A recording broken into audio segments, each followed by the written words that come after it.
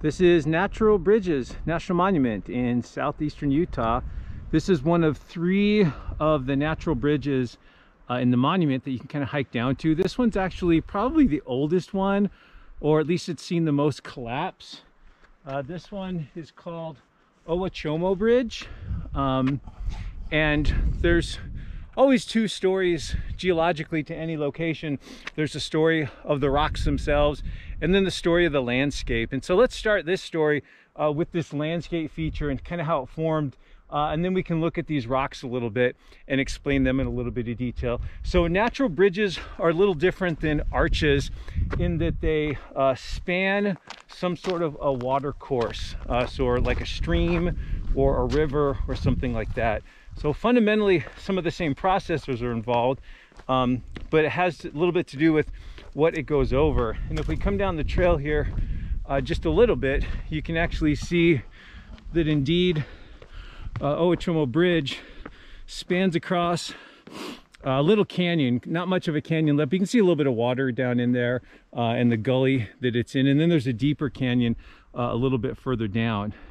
And so to explain the process of this, all these canyons in this part of southeastern Utah were cut or had a big period of their history of down cutting took place probably over the last few million years, but definitely during the last ice age, during the last 30 to 10,000 years ago.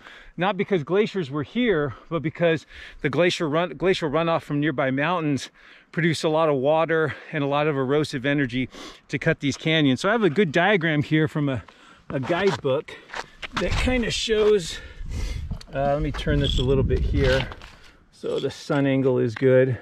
But this is a nice diagram that kind of shows the evolution of this thing here. So in this first diagram here, we have 2 streams coming down. And if you know a little bit about how streams work, always on the outside bend of a stream is where the erosion is a little more pronounced. As the velocity around the bend cuts into the stream sediments, or in this case the rocks, it accelerates the erosion that takes place there. So this would be sort of the initial stage here with these 2 canyons, and you can see these 2 bends right here. This neck of land in between them is very close. Then eventually, this next stage photo here, we have the water cutting through. So this neck of land gets skinnier. It undercuts the cliff face of sandstone, eventually creating a path for the water to cut through and essentially forming the bridge that we see here, Owachomo Bridge. And then the last part of this little development here in this location is, here's Owachomo Bridge right here, but the water's actually cut a second channel, another channel across this little neck here. So originally that little neck was up here, but the erosion cut through this. And so what we have here is we have 2 abandoned channels. We have this abandoned channel here, and then the channel that used to have the water flowing through it, where the bridge is now abandoned as well. So great little viewpoint here of Owachomo Bridge.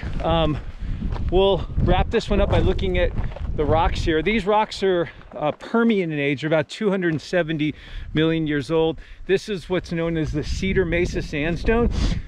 And like some of the more popular sandstone units in the southwestern US in the Colorado Plateau region, this was a geologic unit that was formed by big sand dune deposits. So during the Permian 270 million years ago, there was a set of mountains, highlands, in western Colorado called the Ancestral Rockies, pretty much about where the modern Rockies are today, a little further west, but also a pretty big mountain range at that time. And we would have had at that time here, there was a basin at the foot of that mountain range shedding sediment into that basin. At times there was the marine, like a incursion of the sea was in that region as well.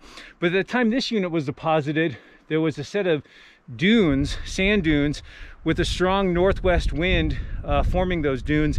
And we can actually see some of the evidence for these being dunes right here. You can actually see some of the cross bedding. So we've got kind of the main bedding surface here, but then these angled surfaces here, these are all slip faces on the backside of the dune where the sand grains have actually kind of tumbled down the backside of the dune, but you still have those slip faces preserved in the rock record there. So a little different color than like the Navajo sandstone, which is Jurassic and is what we see at Zion National Park. But here, this is the Permian Cedar Mesa sandstone, one of the more scenic and impressive units in southeastern Utah, and also the geologic unit that forms these impressive natural bridges at Natural Bridges National Monument.